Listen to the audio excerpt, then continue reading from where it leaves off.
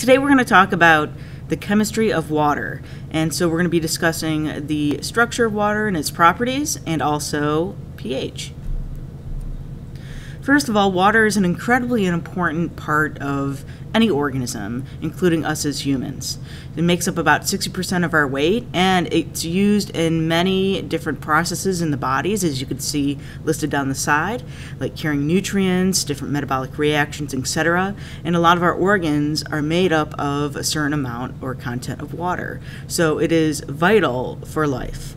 So first, let's take a look at its molecular structure. So water is H2O. It's made out of 2 hydrogens and 1 oxygen. And you have this on your paper so you could fill it in as we go. So the oxygen has 8 protons and 8 neutrons and 8 electrons, 2 in the first shell and 6 in the second. And then hydrogens only have 1 proton and 1 electron. And you could see that to get a full valence shell, they have to actually share electrons. And that will give hydrogen a full valence shell at 2 and oxygen a full valence shell at 8. And because they're sharing these electrons here and here, that is called a polar covalent bond. And when you have a polar covalent bond, if you remember from our previous video, a polar covalent bond means that atoms are sharing electrons unequally.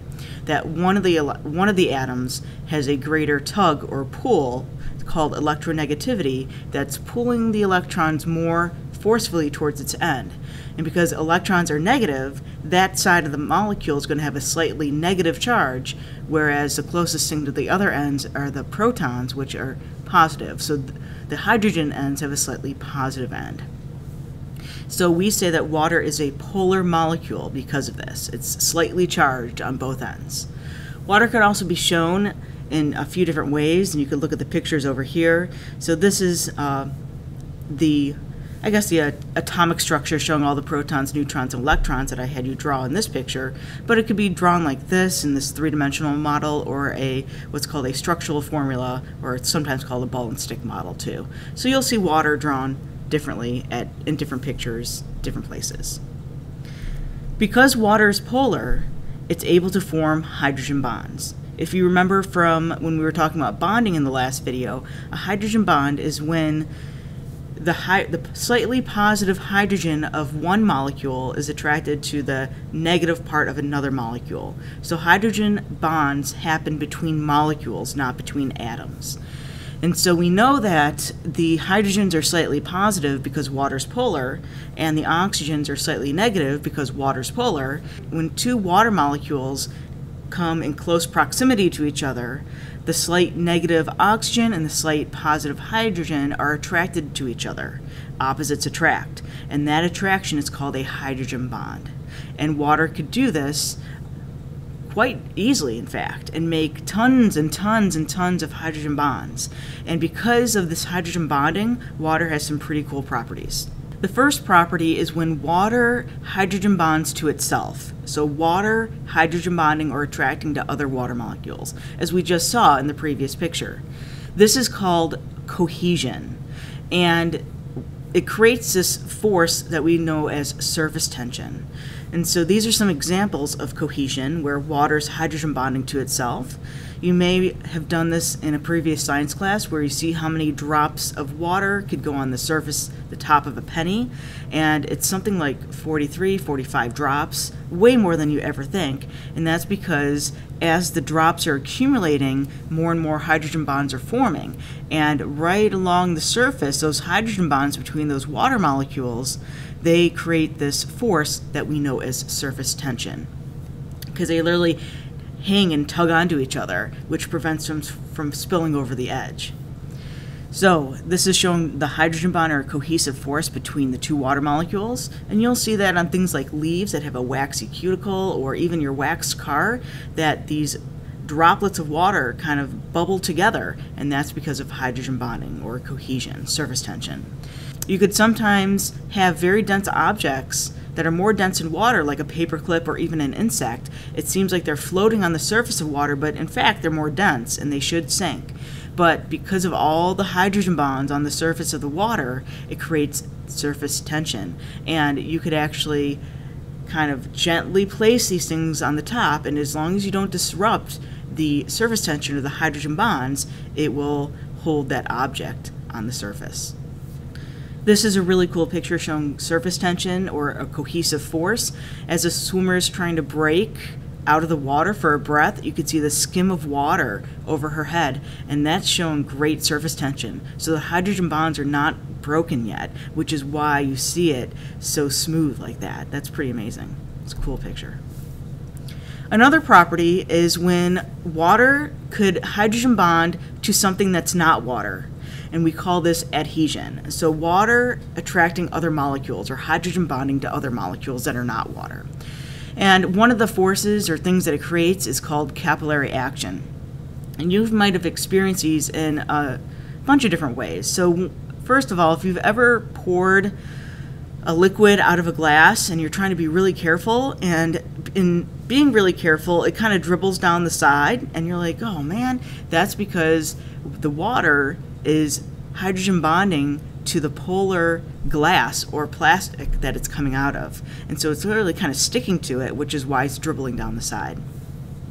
Over here, you've hopefully been exposed to what a meniscus is in science class. So when we're using something like a graduated cylinder and it creates this dip or meniscus, that is because the water molecules are adhering to the side of the glass tube or plastic tube, and it creates this dip.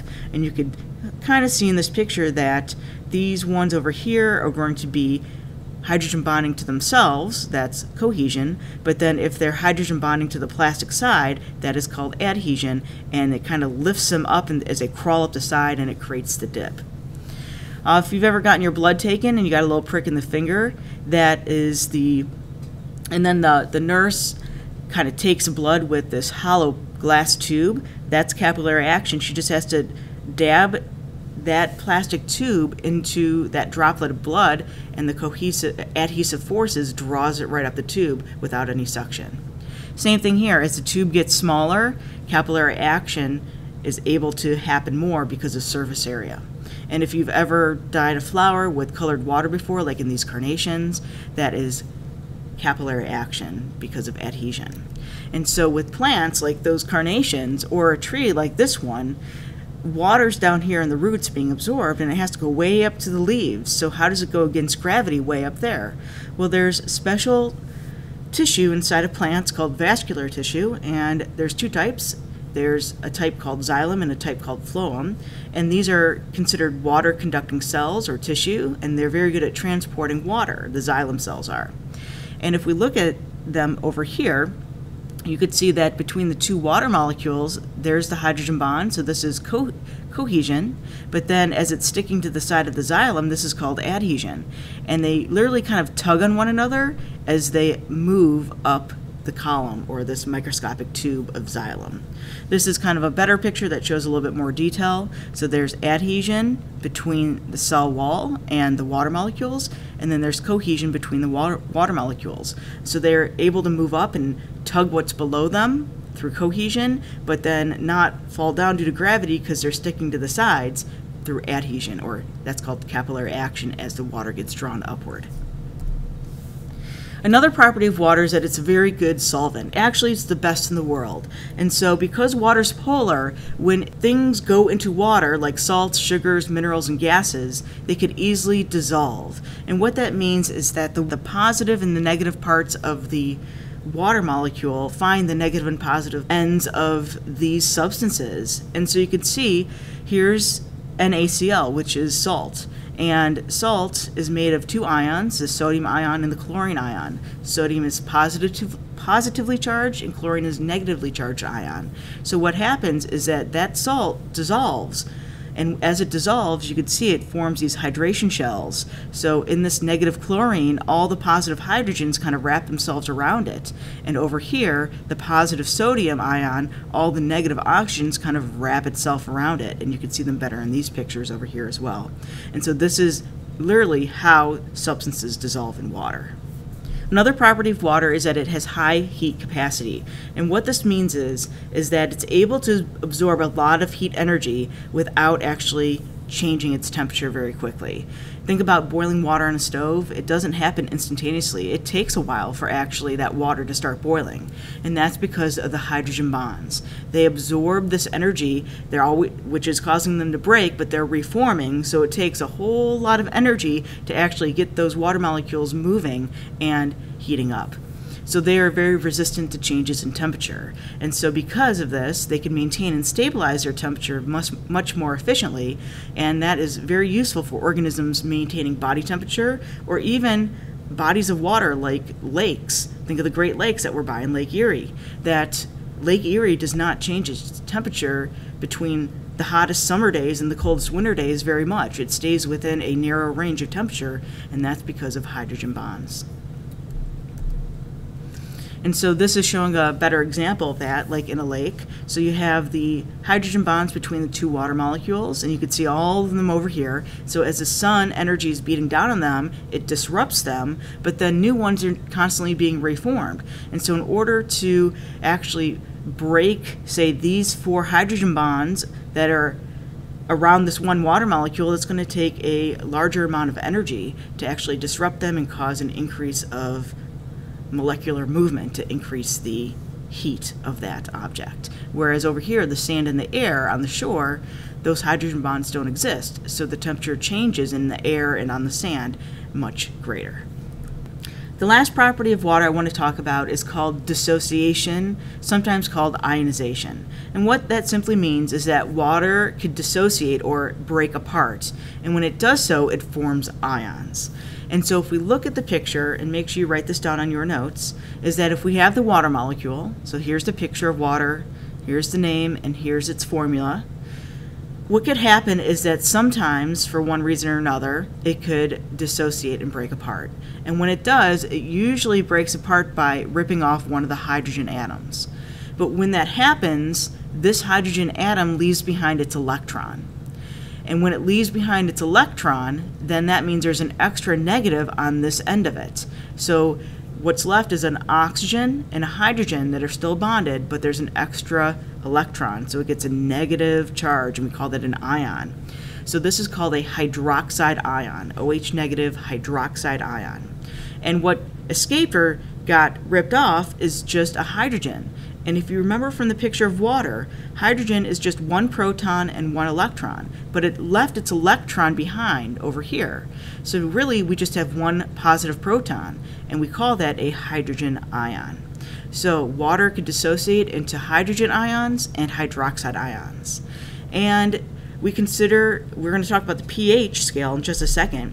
Water is a neutral substance on the pH scale because when it breaks apart, it has equal amounts of those. And that's what neutral means on the pH scale. So let's look at the pH scale in a little bit more detail. pH stands for parts hydrogen. And we have something called the pH scale that kind of compares the amount of hydrogen ions, H+, and the amount of hydroxide ions, OH negative, that are in a substance or a solution. And the scale ranges from 0 to 14. And so an example is that our blood is usually between 7.35 and 7.45 on the pH scale, which is just above neutral. And that's actually slightly, just barely on the basic side. And there's a whole lot of different substances that range on this pH scale. And it all deals with seeing what has more hydrogen ions. Those are what we call acids, but if it has more hydroxide ions, that's what we call a base. And if they're equal, such as water, we say they are neutral and in the middle.